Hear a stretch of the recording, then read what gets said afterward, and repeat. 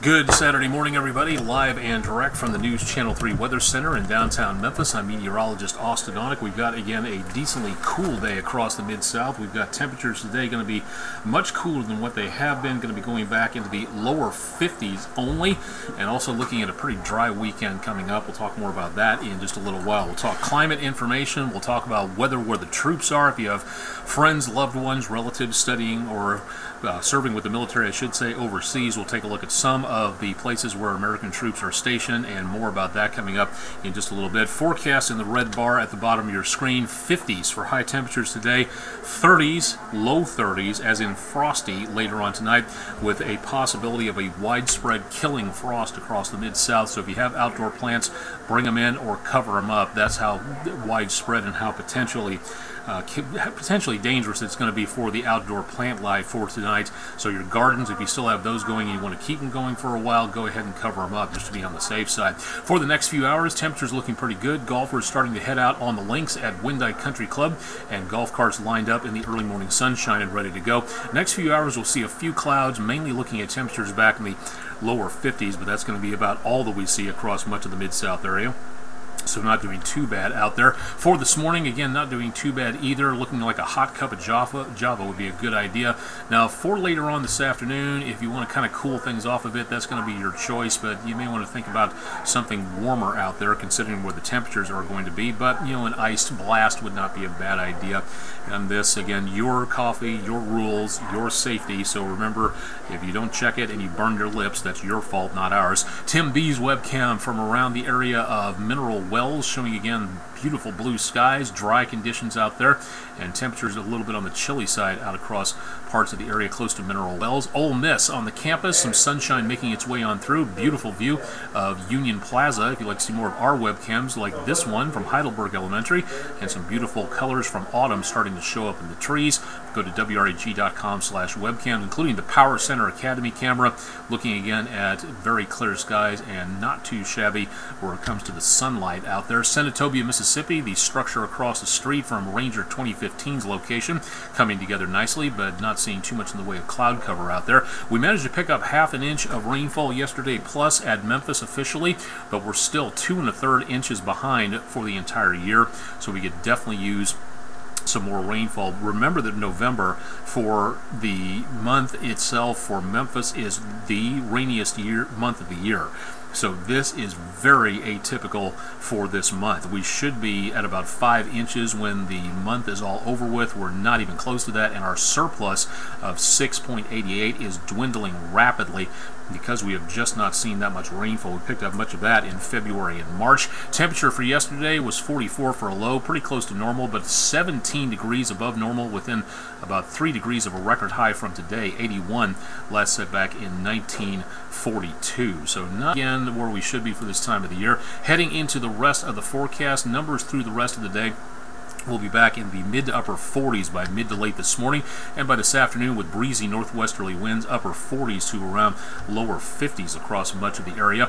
Closing the day on Saturday back into the lower to mid 40s across much of western Tennessee, upper 40s for the metro, east Arkansas, and northern Mississippi. Through this evening, temperatures back in the lower 40s across much of the area, and then through about the area around midnight, temperatures in the upper 30s to around the lower 40s. Before we hit News Channel 3 daybreak tomorrow morning, it's a good possibility that we will see temperatures in parts of the Mid-South dropping into the mid to upper 20s to around the lower 30s. So for the rest of the day, mid-50s, a little cooler than we should be, but pretty close to normal for this time of the year. Not exactly an Arctic blast, but definitely on the cooler side. Tomorrow's temperatures should be pretty close to what we see today, with plenty of sunshine out there and temperatures in the mid-50s. Starting the foreshortened work and or school week, lower 60s on Monday, with, again, a lot of sunshine and a few clouds here and there. Tuesday looks very nice, mid to upper 60s. Travel day on Wednesday, that's where the problem starts, as we see showers and thunderstorms and some pretty good chances in the forecast. So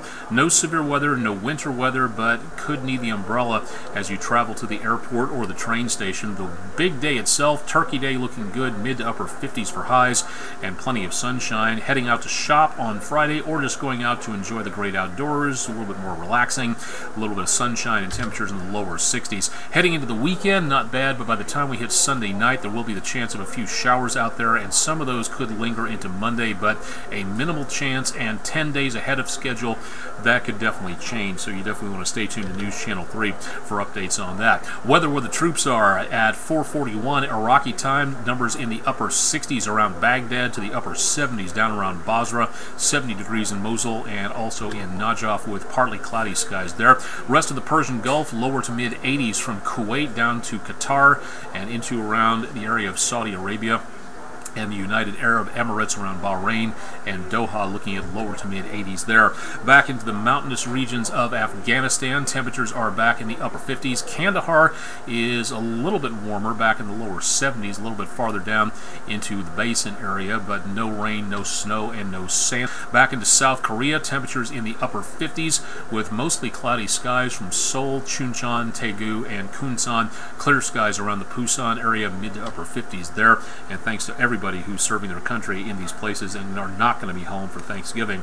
More weather throughout the weekend on the East Arkansas Broadcast Network. That's at Country 92.5 and Oldies 102.3. And if you have pictures to show weather-wise, send them along, Aonic_WREG3 on Twitter, and we'll feature them on News Channel 3 Daybreak or on our other programs. And don't forget about your weather app. Search WREG Weather on whatever particular system that you have. Complete checks of your forecast will be coming up tonight at 6 and 10. We've got NCAA football coming up, and that'll be happening again through about 5 o'clock, so our 6 o'clock broadcast will be our next one, 10 o'clock tonight, and I'll have your forecast coming up on News Channel 3 Daybreak, so stay tuned there. Complete checks of your forecast also at WREG.com, plus the launch of the GOES-R satellite tonight. That'll be at about 4:42 Mid-South time. Stay tuned to WREG.com, and we'll bring you updates on that. Questions, concerns, ideas, Austen.Onek at WREG.com. If you'd like to send me an email and like to know more about this video weather blog, and let me know what you want to see on here, and we'll try to post it and do our best to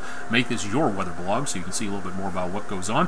And so we'll have more details on your forecast again later on tonight. From the News Channel 3 Weather Center, I'm meteorologist Austen Onek. Stay tuned for more coming up with News Channel 3 throughout the rest of the day on air and online.